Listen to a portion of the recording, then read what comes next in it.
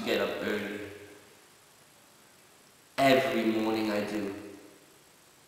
Well, I guess we have to keep our fighting skills to our best if we want to keep winning battles. But I'm just getting tired of it. It's getting old. I don't want to say it out loud because I'll get punished. And this punishment I'm talking about. You don't want to hear what they'll do to you. I can't stand it. It's too much for me. One day I know I'm going to disappoint the commander and get punished. One day the time will come when my strength wears off and is replaced with only weakness. I have to get to arm on. It's kind of heavy. But I can't handle it. I have to though. If I don't, I'm going to be punished. And I don't want that. No one does. We have to get out our wooden swords and weapons and go hand to hand in combat.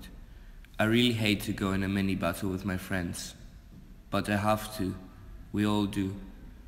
In training I get knocked to the floor like a few others. It was surprising. It was unexpected.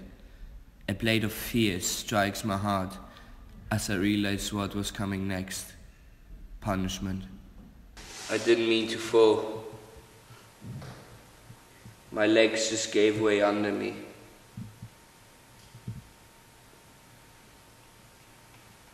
I think it's called weakness.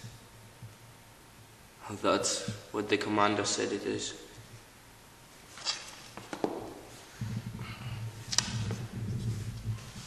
Me and a few others were told to stay back after training. I felt scared. I've seen others in punishment. I never thought I'd end up there myself.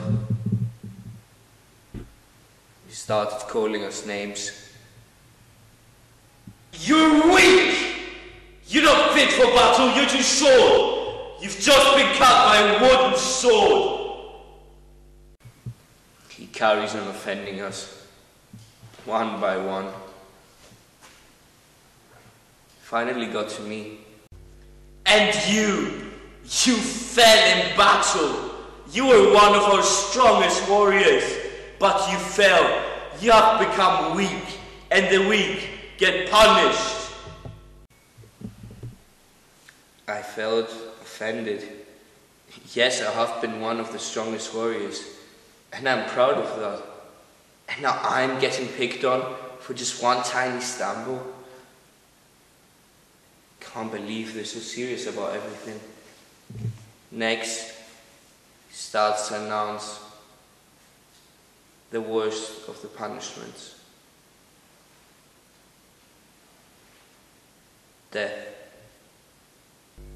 I have picked the 10th person that will get punished with my wrath. Fear swelled up in me. A lump formed in my throat.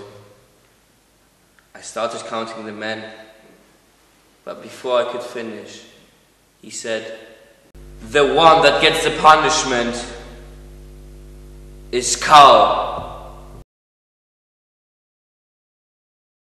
I was scared, but relieved at the same time that I wasn't the one, that I could go home unharmed and safe. I might actually be able to get some proper sleep.